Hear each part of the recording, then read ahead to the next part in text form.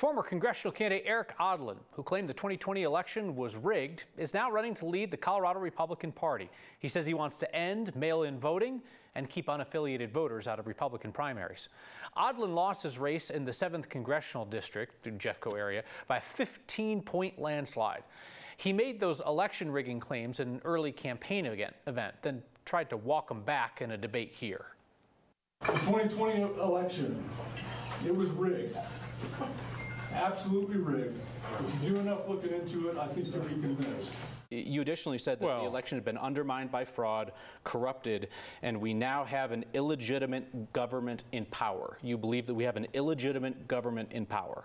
I've nuanced my perspective and my statements, recognizing the divisiveness of that language. So I've evolved. I'm not a politician.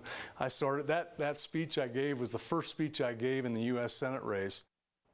We tried and failed that day to get an answer from Odlin on whether he still believes the election was quote-unquote absolutely rigged, or if he just knows that he should not say that aloud anymore. Odlin's campaign announcement says that he is dedicated to, among other things, quote, getting rid of the current voting machines. Odlin's decision to run for state GOP chair also marks a change of heart on this issue. His spokeswoman told us back in December that he was not going to run. A couple of other candidates have already lined up to try and lead the Colorado GOP after its worst election losses in decades. There's Casper Stockham, who has lost 3 bids for Congress and who blamed Antifa for the January 6th insurrection at the Capitol. And there's conservative activist Aaron Wood, best known for protesting drag shows around town and organizing this protest in a Boot Barn parking lot where the GOP's current leaders were insulted as whores.